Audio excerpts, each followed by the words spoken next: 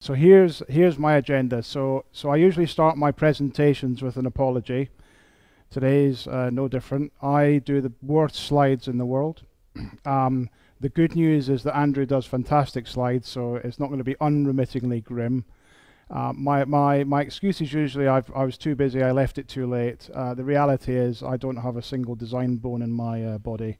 But here's what I'm going to do. I'm going to talk about a short history of time, my time. I don't really like talking about myself, though everyone would claim that's not true. The reason I'm going to do that is we operate a practice model at DataArt. So only for the last few years, it wasn't always like that. And inevitably, a practice is somewhat shaped by its leader. Now, DataArt is all about collaboration and consensus and teams and all the things I like. But the reality is that the experience of the leader shapes the sorts of projects and engagements and clients that you work with. So I thought I would explain my background, and then you can sort of see which way it might be going. I'm going to talk about industry issues in financial services as well. Why do they need firms like DataArt working for them? I want to talk about our actual experience in financial services, and then why do people work for DataArt? So this is me. So here's the things I do. Business strategy. I have quite a lot of experience of running businesses. Operational improvement, and I'll tell you a little bit about my career in a second.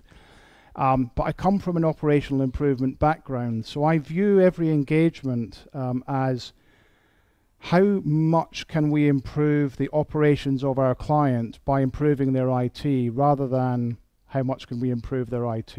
I always look at our engagements in a holistic way, and the byproduct of that is that our engagements are increasingly holistic as a result. So we tend to actually be dealing with overall business change, even people change, as well as operational change. We have a strong and keen interest in the business outcomes of our clients, and business outcomes, increased profits, increased revenue, access to new markets. We don't just turn up and do the IT. I suspect DataArt never did that, but we certainly don't do that now.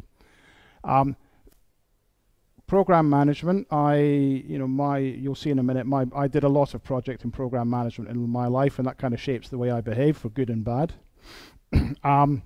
Business change and transformation. I'm somewhat obsessed with changing businesses. I have a bit of a background in rescuing failing businesses, and I like it. It's as simple as that.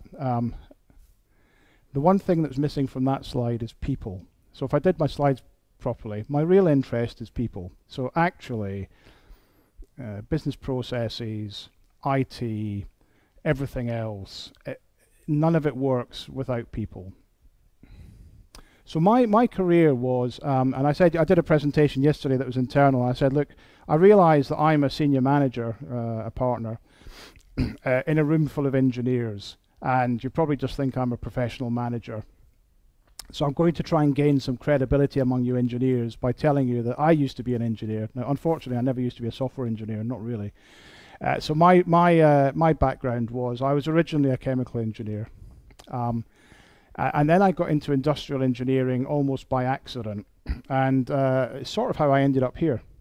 Industrial engineering is re-engineering all of the business processes of manufacturing, engineering companies, process companies like gas and oil extraction, that sort of thing. I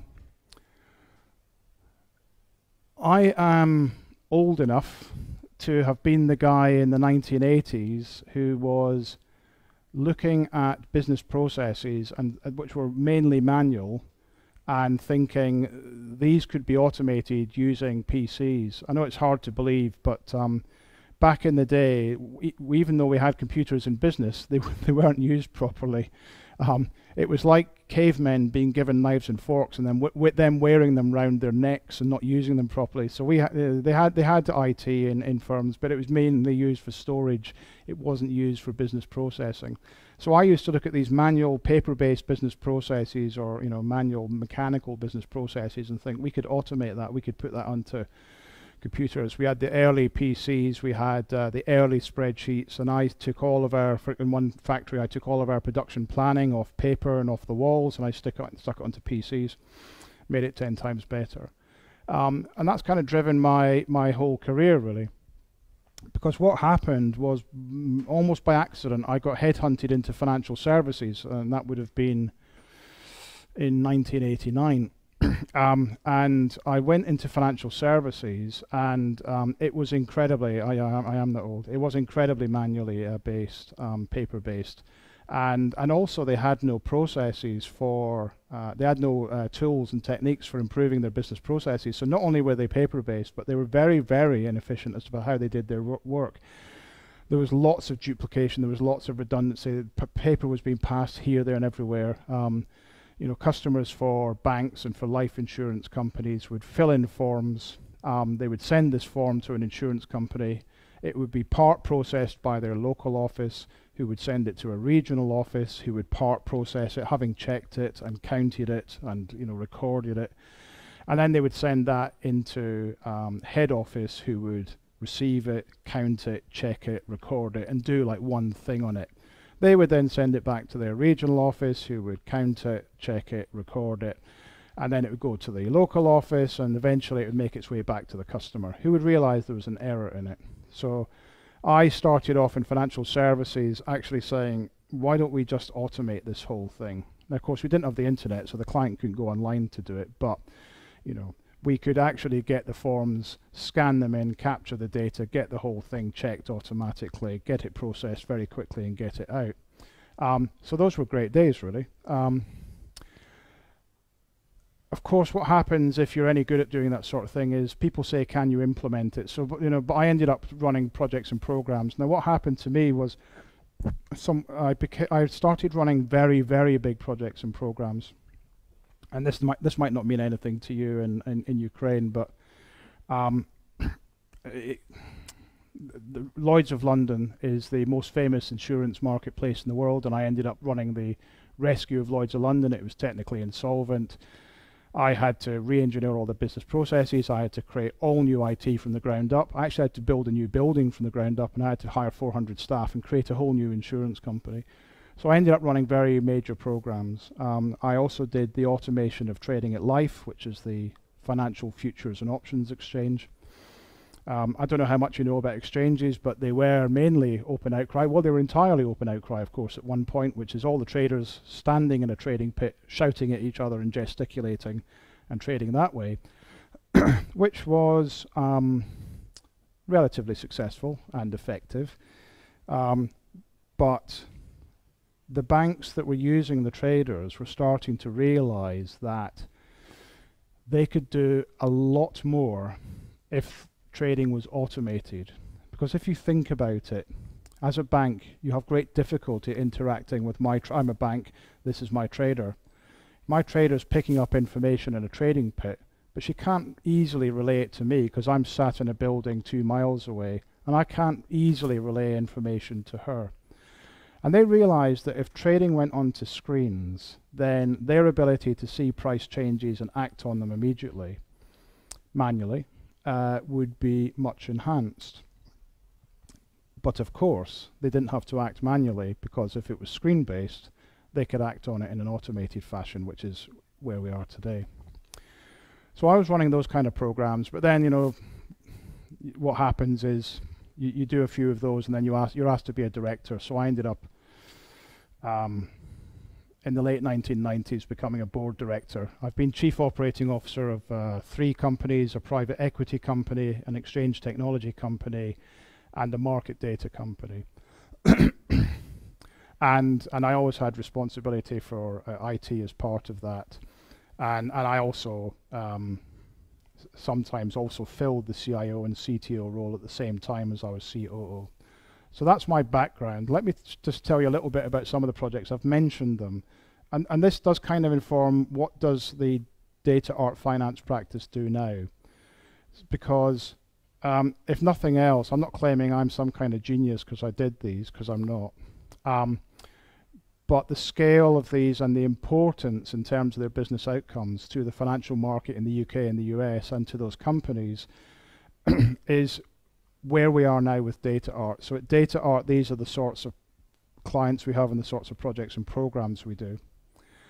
So I did a reorganization of Norwich Union, which was one of our biggest, or perhaps our biggest life insurer at that time. It's now called Aviva. I created a new private equity company.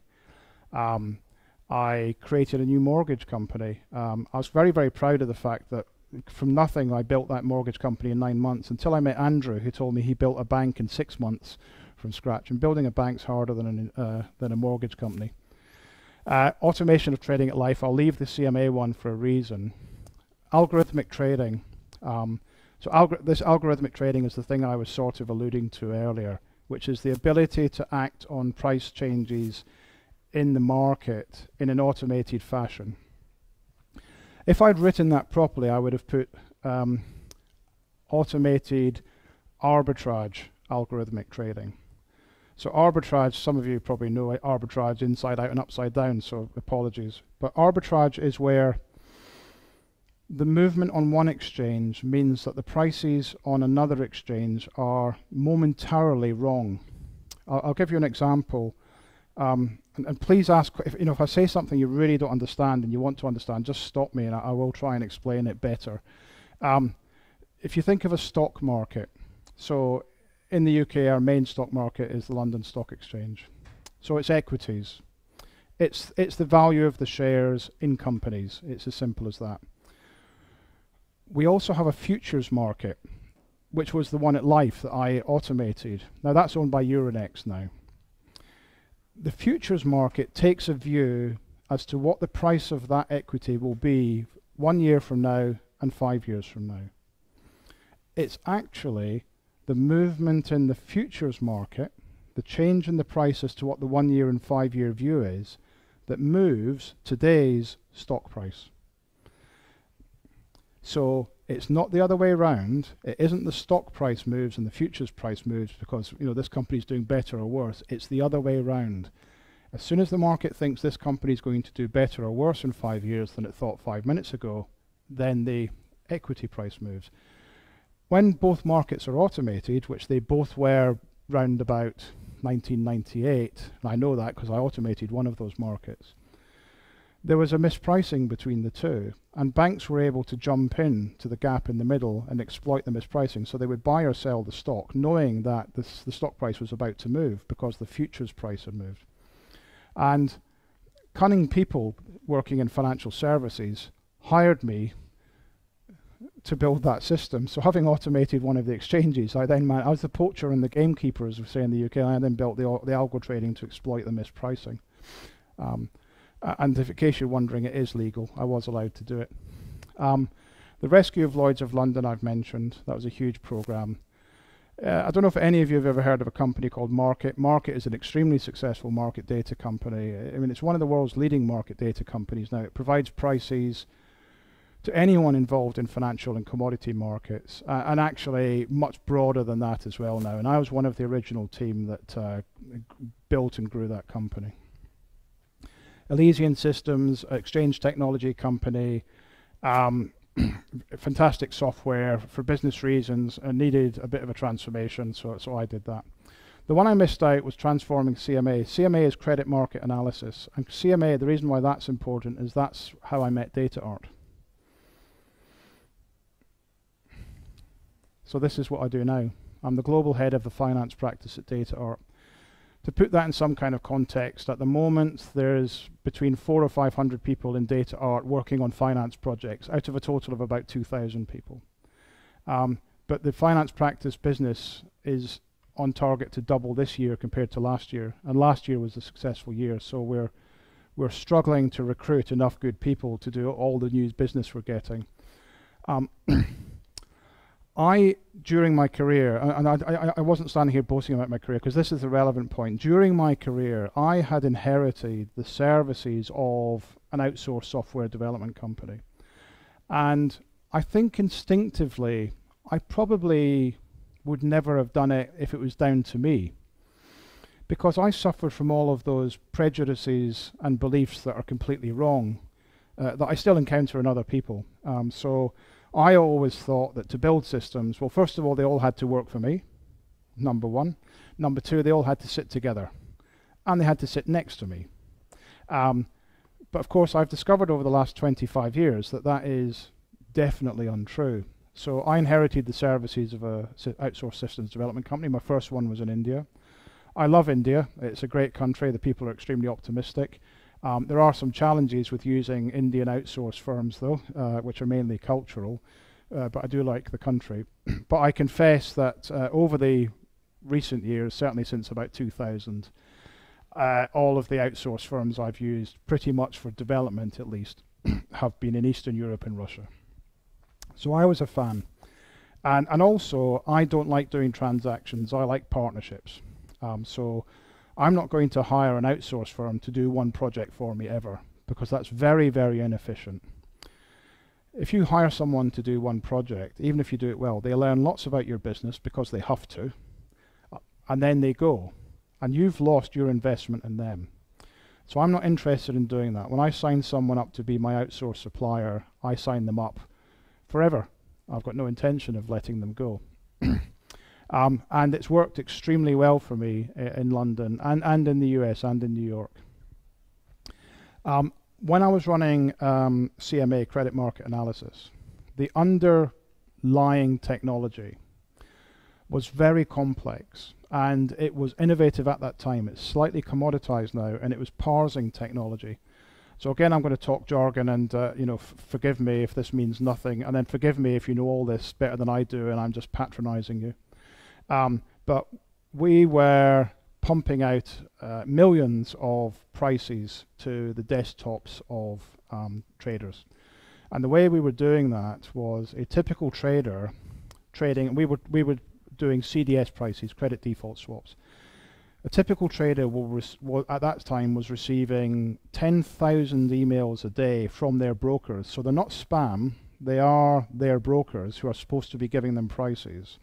They were getting 10,000 emails a day with an average of 9 prices in each. Nobody can read 10,000 emails, not even Dimitri. But he can write 10,000 emails, he just can't read them. I know that. Nobody can use that information, but it's information which to them is critical. So a chap called Forbes Elworthy, around about 1999, with some help from some very clever people, Marek Chovanec being one of them, had developed parsing technology. So what the traders did was they rerouted their messaging flow to our technology, which then stripped out all the prices and then represented them on the desktop of the trader and via APIs, etc., Excel add-ins into other tools and so on, in a way that they could use it. So a trader could create a watch list, because a trader is only interested in a subset of the market, and they want to know the best price, the last price, and the worst price. So this was, but the underlying science of parsing, especially at that frequency, is very complex. And we found it very hard to hire people to support that kind of application. So I thought, well, why bother? We should just hire an Eastern European firm to do it for us, because the standard of education in the former Soviet Union, if I can use that phrase, you don't mind, the standard of education was very high and actually remains very high, and that's quite interesting how that has continued. So the typical Eastern European 16-year-old student at school will have done 5 times more computing than the equivalent American student, and will have done 3 times more maths. And that's a phenomenal difference, 5 times and 3 times. Also, and you don't need me to tell you this, the standards are quite high as well. So, like, you can get away with not being very good at anything in the UK. Sorry, Karen. I had a report from a Romanian firm. They forwarded it to me. I could always find it again because I'm still in touch with the guy who sent it to me originally. There was some big survey done. It's mind-blowing, isn't it? You think it can't possibly be true. But then I looked at the report. They published their methodology, and you think it really is true. But do you know what? It's kind of a reflection. If you were ever to go to school in the UK, you don't do any IT. Forgive me, my home country. You really do very, very little IT, and we don't do much maths either. So it's not that you do phenomenal amounts. We don't do anywhere near enough. Though there is a big push in the British education system for us to get back to doing stuff that will produce engineers. We completely lost our way on that one. So I was looking for another Eastern European firm, and my CTO had previously inherited the services of DataArt. He said, I thought they were really good. And he said something very telling. He said, I don't think they liked me, but I still recommend them. And I thought, well, if you think they don't like you and you're still recommending them, they must be good. So I hired DataArt, and they were good, extremely good. And it was a partnership.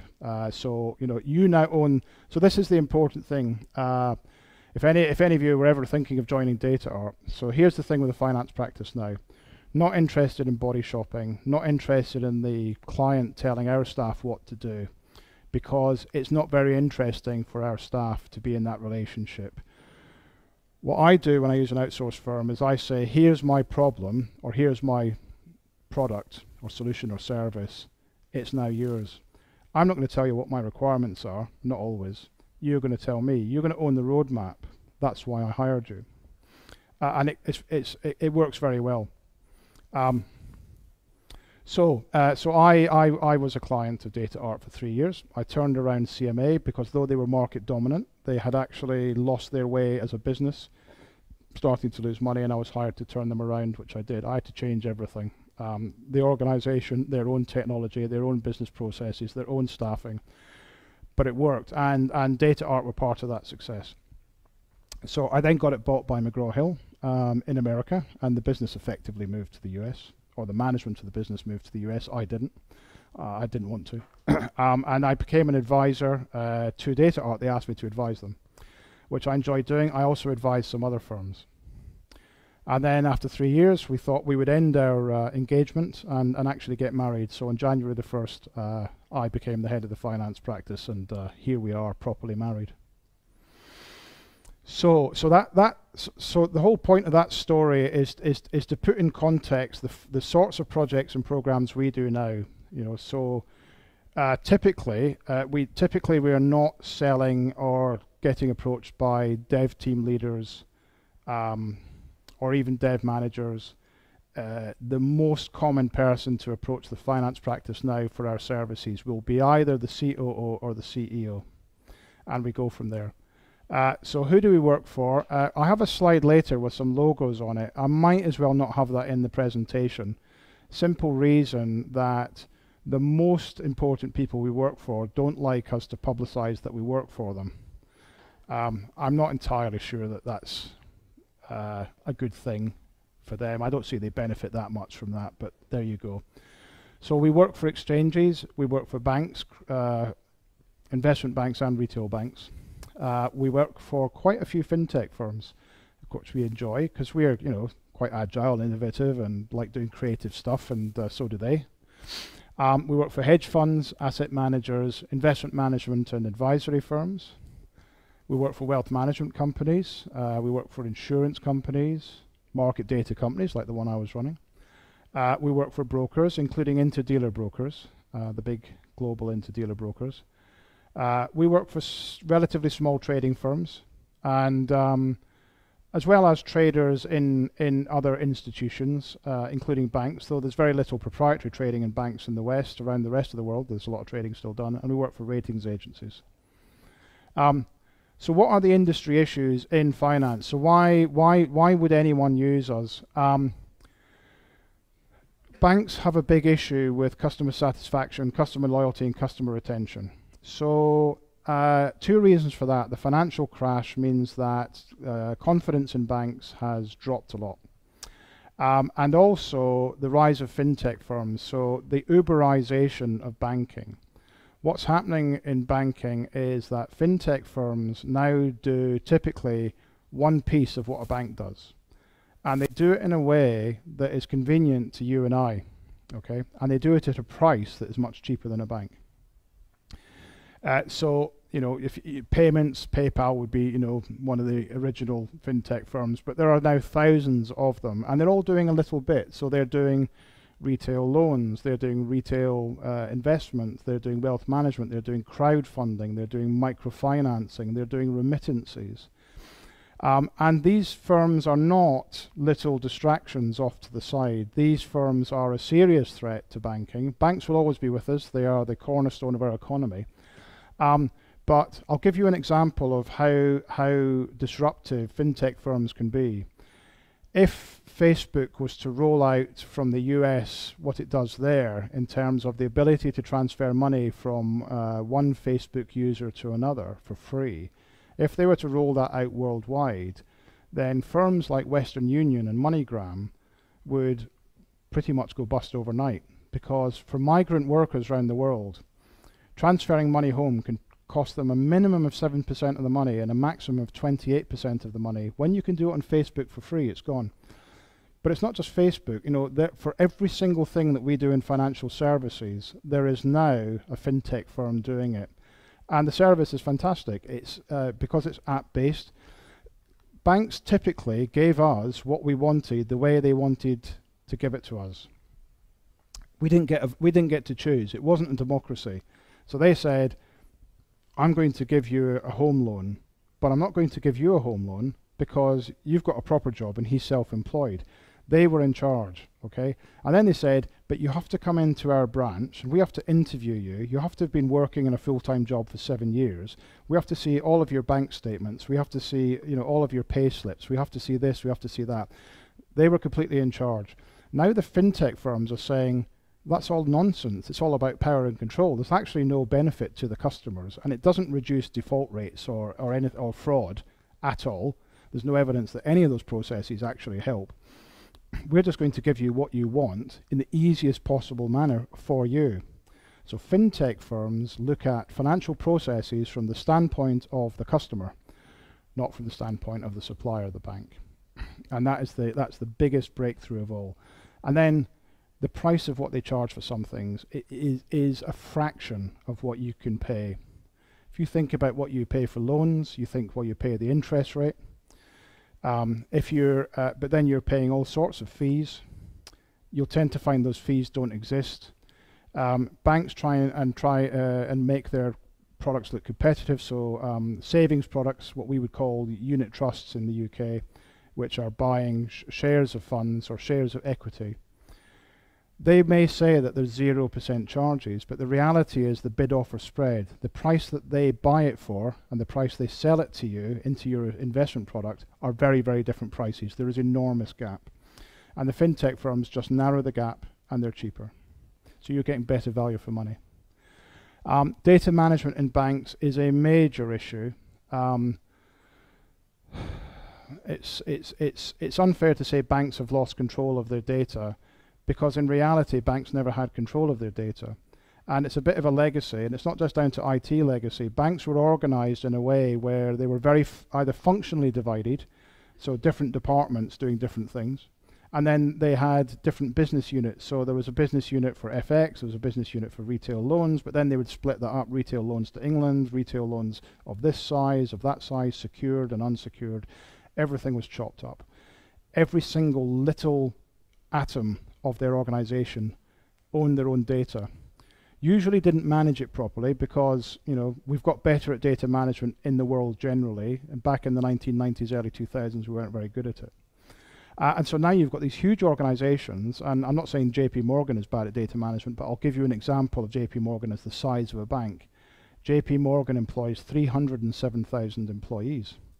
And it's chopped up, like all of these banks, into lots and lots of business units who own their own data, but don't manage their data well. And golden copies, forget about it, because even when they create golden copies, everyone still has a local copy. They've tried the data warehouse solution, which almost never works. They're not really alive to reference data. Oh, sorry, I managed to forget the phrase. Federated data models. I always when people say to me, Cliff, can you build a data warehouse for my bank? I always go, well, I could do, but is it the right solution for you? Data warehouse projects are absolutely notorious in financial services for just making a bad situation even worse. They make the banks very, very inflexible in terms of they give an illusion of control because it's all centralized, but centralization is just illusory in terms of its control. Everyone then keeps their local copy and it starts to get out of date. Project management in banks is a problem. Ability to change in banks because of the way they're organized. They're highly functional organizations. Huge issues with legacy architectures. So probably if you were about to go from here and set up an equivalent of DataArt, the way that you could get the biggest potential revenue would be to re-engineer legacy architectures. The legacy architectures in a bank or insurance company, typically there will be massive duplication and massive redundancy. They will have, I know a small bank that has 12 separate risk systems. And then they have a department of 100 people who spend all day, every day trying to reconcile the differences between the risk systems so that they end up with the least wrong answer. They can never have the right answer, they can only ever get the least wrong answer. And it's because legacy architectures, if you think about it, back in the 90s, organizations were siloed, so they all built their own systems. Because they had so much money, the profits for banking were huge, everything was built inside their own business unit. And then in the 2000s, we started to try and integrate this stuff together, and we just jammed it together. It wasn't designed to be integrated. Nobody really understood how to do, well, we didn't have web services. Nobody really understood how to do service-oriented architectures. People tried to do it. People tried to jam stuff together. What they ended up with was legacy architectures where nobody knows how it works. And they're scared to pull the plug out in case everything stops working. And sometimes they pull the plug out and nothing stops working, which is a bit weird because they think, well, I thought that plug attached to that system, why is it all still working? It's incredible. A typical bank will spend nearly 50% of all of its operating budget on its IT, mainly on supporting its IT. So if you want to make yourself very rich, ask for a share of the amount of money you save by re-engineering their legacy architectures. And Andrew's a big proponent, as I am, of don't actually touch the legacy systems, just build layers above them so that everything can talk to everything, but he'll talk about that in a minute. The cost of IT I've mentioned, risk management, digitalization. The problem with banks have now is that we're all used to using things like Uber, okay? And for that, for us, that's usual. We're all used to using mobile apps. And so now when we use a banking system, and Andrew and I were looking at actually the best online banking system in Ukraine, and it's horrible. You know, it's super clunky, you're clicking between web pages, there's no feeling of it being an app. But people are getting used to using apps, and then when they go to their bank, they're thinking, this is rubbish. So people are losing confidence in them. Outsourcing. Banks, to reduce their costs, needs to outsource, but they're not very good at doing it. They have skills gaps. Banking, since the crash, has become rather an unpopular destination for very good engineers, so people won't join the banks. They will join the outsourced companies that fix everything, but they won't join the actual bank. And then we have these huge issues around regulation, compliance, and reporting. There was a period over the last few years where there were more projects driven by compliance and regulation, MiFID II, Dodd-Frank, and all the rest of it, than anything else. So I'm going to run out of time if I carry on speaking at this speed. So I won't read the words, but just to say, what do we do? So we build new software products and services, and that's important. You know, we do actually build a lot of new stuff for our clients, stuff they don't have now, stuff that their clients don't have now, and we like that. We do modernize and enhance existing solutions. We do re-engineer legacy enterprise architectures, though I confess we typically try to persuade them to put, web services layers and so on above it, rather than put enormous, a slow decommissioning of the legacy, but actually try and get a rapid movement of improvement in the ability to use the data from legacy systems. We do introduce new ways of working at a process and tool level. We do provide expert inputs and resources on a just-in-time basis. So people will call it, we don't do body shopping, but people will call us up and say, well, especially existing clients, and say, do you have an expert in X? And it's amazing, at DataArt, we seem to have an expert in everything somewhere, even if we didn't know it. We just put an email out and somebody says, actually, I used to use that. And, I don't know what that's supposed to say, helping to control the cost and effort of managing existing, I'm going to guess that's systems. We do know how to run systems very well. There's another slide. I don't know if you actually get the slides from these presentations. Hopefully you do, and then you can get to read it.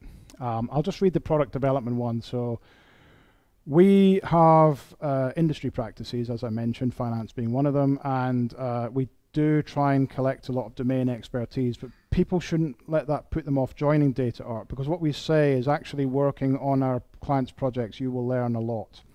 So, you know, typically in Eastern Europe and Russia, we don't tend to find people with a lot of banking experience or trading experience, though, you know, commodity trading perhaps, and then they can pick it up in finance extremely easily. But people do learn the domain very quickly.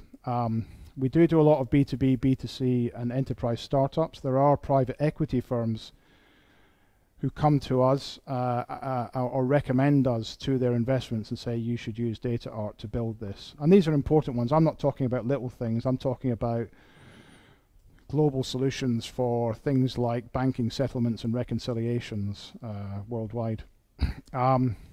We are extremely keen, and I am, but one of the reasons we got married was that DataArt is as well. I am very keen on getting rid of the waterfall problem. Waterfall actually does work extremely well in certain situations, but when banks use waterfall, they store a lot of risk. So they spend months writing the requirements in isolation from their customers, not talking to their customers.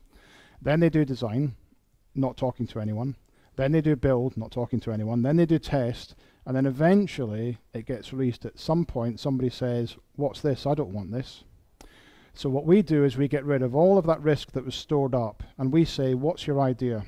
And they tell us, and we say, who have you told? Well, we've discussed it inside. Well, that's no good. And we go out with them to potential customers, whether it's B2B or B2C, and we say, show them your idea. And they say, oh, that's quite interesting, but you need to change that and that and that. And they go back and they change their idea. And then we go back to a bigger group and we say, what do you think of this idea? Well, that's quite interesting, but you need to change that one thing. So we go away and we change that one thing, and then we build a prototype or a proof of concept. And then we show it to a bigger group. And they go, oh, because you guys, if you're all engineers, will know that as soon as you show something to someone, suddenly they remember all the things they forgot to tell you. So and then they go, oh, that's great, but I've remembered another 20 things. You think, and then you put the 20 things in, and you don't throw your prototype away. You just iterate, minimum viable product, and you release it. And then there's a wide customer base using the MVP, release one. You get lots of feedback, and then you continue building the product. We're very, very keen on that. And actually, we get a lot of business, especially from banks, because of that iterative approach to development. Because somebody said to me recently, why don't banks get it? And I said, they do. You'll be surprised. When we speak to them, they know that the way they do it doesn't work. But they've been very constrained by not knowing how to do it different, and also the way they're organized. So they get us to help them. System modernization, I won't go through all the bits. Technology consulting, on-demand IT, and we do managed support. We don't do a huge amount, but we do more of it increasingly because people want it. If you build good solutions and you're in partnership, they will ask you to run stuff. And here's the other thing. I predicted when I first met DataArt that they would be asked to do full outsource, take over the whole IT department, and that has happened. And I said, it won't matter whether you want to do it or not. Your clients will decide. And that's happened. So why clients use us? We've worked across pretty much every area of finance. So sorry for all the words. I'm not going to read them. And so we do have, we have experience. When people come to us and say, we want to do settlements reconciliation, and you go, okay, we've done that, but we want it done by blockchain. And we go, we've done that. And people go, wow, really? I go, yes. There's a lot of consultancies in the world, I won't name them because I'm being recorded and they'll come and kill me, who are doing lots of conferences and presentations on their blockchain expertise. But we've actually done two, and they're live in the market, two very important blockchain related projects. And I'm not talking for small fintech startups, I'm talking for one of the world's best known financial organizations and one large government, and it's a financial product for that government. So we actually do blockchain, and as soon as people know you do blockchain, actually really do it, not just talk about it, they're all beating your door down. And if anyone knows blockchain, come and see me later. because we do struggle to handle the business. We do work from the front office to the middle office to the back office. You'll tend to find often that IT consultancies will emphasize one part rather than the other part, and that's fine. But you see, if you think about it, we argue for a holistic approach to development, so we're actually arguing to make the whole thing better. So if we just concentrated on front office or middle office or back office, that would be kind of counter to what we're trying to argue for, which is let's look at the whole value chain. And the breadth and depth of our technical expertise is second to none. As I said earlier, though there's only 2,000 of us, we do seem to have somebody who's an expert in everything, and we never run out. So clients use us because we do have a good attitude. So the thing about DataArt, and it is important in financial services, some of our competitors are good. They are very good engineers, but their business model is to make as much money as they can out of their clients. And that becomes rather transparent. Our business model is we like working here. And we always have to like working here. And we want our clients to be as successful as they possibly can be. And what we find is then the money comes anyway, and the business comes, because we care a lot, and it really works. In the finance practice, we do almost no real selling. So we do a lot of networking because we like meeting people, but a lot of people come to meet us, and so we don't have to do cold calling and all that sort of stuff. And what we find is that our clients hang on to us, so we stay. If one of them leaves, the next place they go to, they recommend us. And also, everyone knows everyone in the City of London, so people recommend us to the people they know in other organisations, and it keeps on growing. We don't really do selling in the traditional sense. We don't have to. We're very lucky. So we use what's called a solution design approach. So we tend to say, we're not going to give you a single solution to this problem. We're going to give you a range of options. You can fix it this way for £1 million in 6 months, and you can fix it in this way for £10 million in 3 years. And if I was you, I would take the cheaper one, because actually you probably don't need all of that. Or, and this is quite common, build this one first, get something out, and then work on this one in parallel. So we try not to just solutionize all the time. We try and give them a range of options. We do have engineering excellent. We invest in our people a lot. We train people. Anyone wants to do any different job in DataArt, they get to do it. And we're reliable. So this is the slide I said was I'd probably throw away, because the banks and the exchanges, ratings agencies, many of the hedge funds don't want their names on here. I must ask them one day. I think part of it is that they're worried that if it's known that we're helping them and then they release a great product, people work it out that we built it, and then they'll come to us, and the IP will start to drift away. Who knows? But that's some of them. Collar Capital, Monex Europe, very well known. Apex Fund Services, BMATech, BNP Paribas, of course, very big bank. But we have lots of other banks. Then I put some case studies on. I'm not going to get time to show you them. So I'm going to run through them very quickly and not explain them. BMATech is absolutely market dominant in point of sale technology in places like the US, well, the Americas, I'd say the Americas, South America, North America, and point of sale technology in the world, and you know this from being a customer, has always been rather hardware dependent. It's just locked into, they actually give a terminal to the retailer, they give the handheld device to the restaurants. It's always come with its own hardware. What we've done is we've taken their fantastic products and services and stuck them on cloud-based solutions, so that people, and made it a subscription service, so that people can just run on the tablets, run on their phones, not be having to buy hardware and wait for it to arrive and all that sort of stuff, and install it and run it on PCs or servers. So we've made that cloud-based. They're an amazing company. Real-time trading simulator. There's lots of traders in the world. They need to be trained. And this company was successful already, teaching people how to trade. And when I say people, I'm not just talking about retail investors. I'm talking about institutions, large banks wanting to train new traders. They were already successful, but we absolutely transformed their tools. Personal loans application. We do a lot of banking digitalization projects now. So we are massively re-engineering the processes for loans in banks around the world, North America, the UK, and mainland Europe. And we're digitalizing it as well, so it's all app-based as well. But we're also completely re-engineering the back-end processes. So this is the sort of stuff that it should have been designed like this all along, really. It's the way that we like to work as customers. Risk and analysis platforms, so some of these are quite technical, which some of you will love.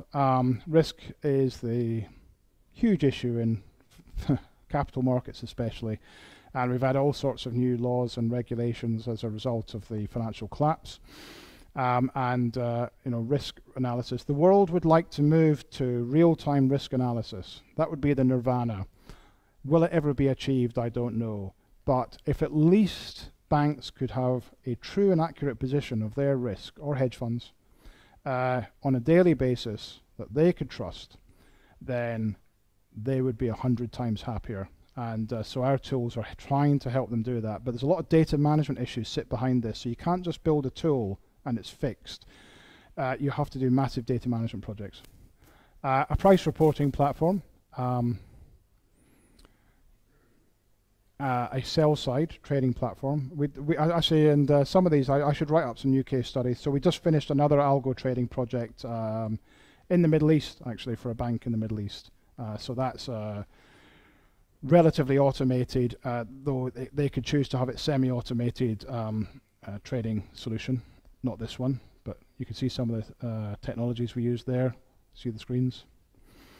Matching counterparties by price, display, volume, and time priority, supporting person-to-person negotiations through IM, central settlement counterparty, supporting the trade execution, fixed integration to manage large quantities of data, real-time data provider integration, and highly responsive GUI. Actually, some of our big data, we do have a big data practice, but I anticipate that about half of their work will be helping us, because some of the solutions we build are handling many millions of trades or prices or transactions per day. So sorry I had to blast through them, but I don't want to hold us up. Why do people work for us? Well, it's great. It's really interesting, and we train people a lot, and we don't micromanage people, and we like to make sure that people get to work on the stuff that they like working on, because that's how you get the best out of people. Everyone likes certain aspects of their job more than other aspects, and we try to let them do that. And they get to travel a lot, meet interesting people. Bankers are much more interesting than people realize, I promise. Here we are, 2,000 consultants and engineers, etc. And 95% return clients. So in reality, our clients tend to hang on to us forever, which is good.